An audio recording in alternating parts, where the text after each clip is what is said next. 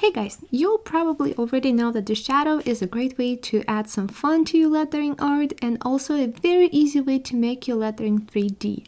In this tutorial, I'll show you a very easy way to create a drop shadow in Procreate, so let's get started. So the first thing we have to do is to create some text. So to do that, we will first choose the color we want to use. Then we'll tap on the actions, add and add text. You will notice that this little menu will pop up as well as the keyboard. So now just type anything you want. I will go with something easy. Let's say art. Now double tap on text and tap on the name of the font. Now you are in the editing mode and you can edit your text. So choose any font you want. We'll go with the Futura. I will also change the style to bold and I will increase the size of my artwork. So now when you're happy with everything, and you can play around looking for other fonts, but when you're happy, just click done. And now I will need to move my art somewhere in the middle, so I'll go to transform tool and I'll put it somewhere in the middle. Now we would need to rasterize this layer, so we'll go to layers, we'll click on art and to bring up the menu, and we'll click on rasterize. Cool. Now we need to duplicate this layer because we will use it as a drop shadow. So we'll go back to the layers, we will swipe it to the left and we'll click duplicate. And here we go.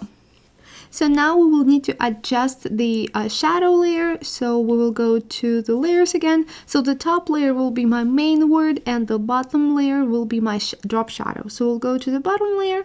We'll also click on transform and we will move this layer somewhere to the side.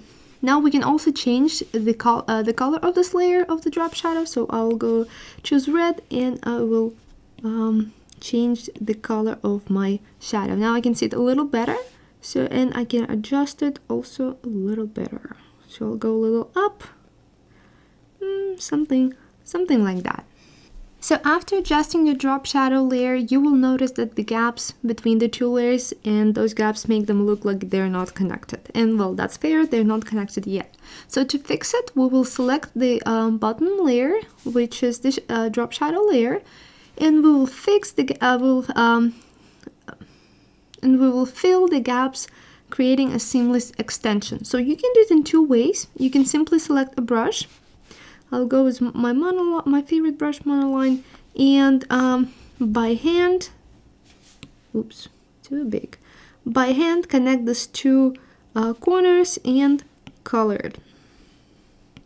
That's actually not my favorite way. It's one of the ways, and you can definitely use it, but I actually prefer to connect the gaps using the selection tool. So if you go to the selection tool, make sure you choose also color fill, then go to the two corners, tap here, and connect the two dots.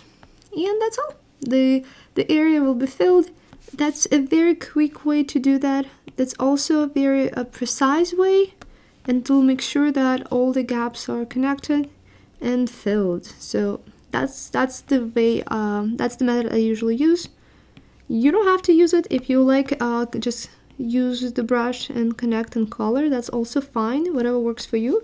I just prefer this method. I also think it's a little quicker and it's easier for me.